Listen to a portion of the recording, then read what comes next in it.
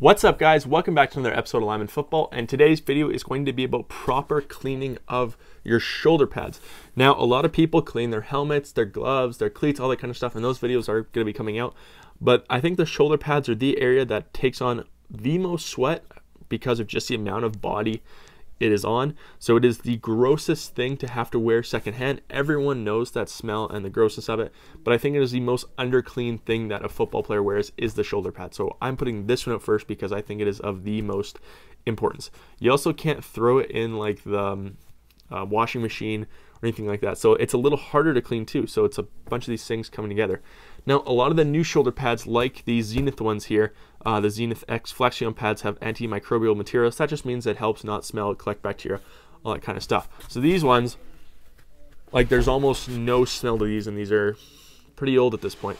So, and it works really well, but there's still a little bit of smell. It can only do so much, right, as the technology increases. So I'm going to be showing you guys a very simple thing you can do today to help keep clean your shoulder pads.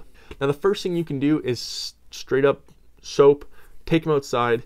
You can use a hose or a power washer, soap them up, power wash them, let them air dry in the sun for like a day or two or however long. It might take a bit to really air dry them out. You can do that.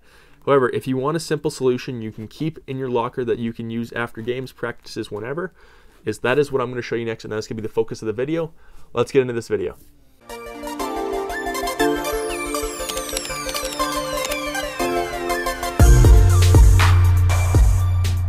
Okay, now it's a super simple serum, whatever you want to do. Spray that you can spray on your shoulder pads to help kill the bacteria.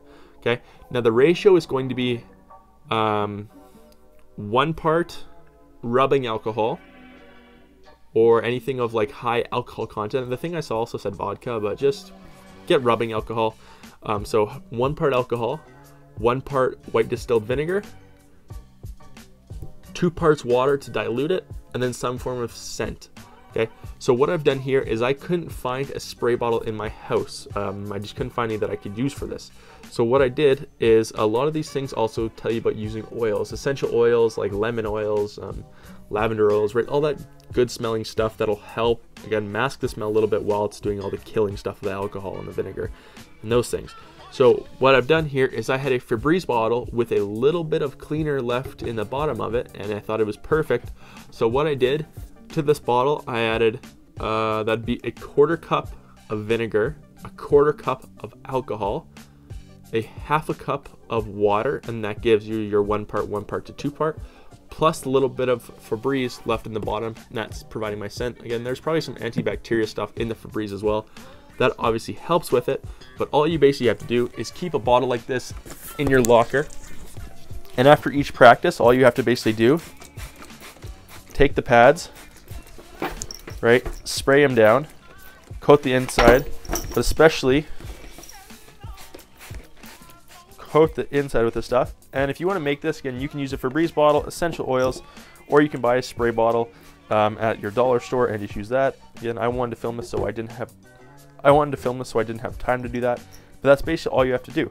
Now just put a coat of that on, let that dry, and again, you can even just spray it in your locker as well. Keep this bottle in there, and that way after practices, games, you can spray it down.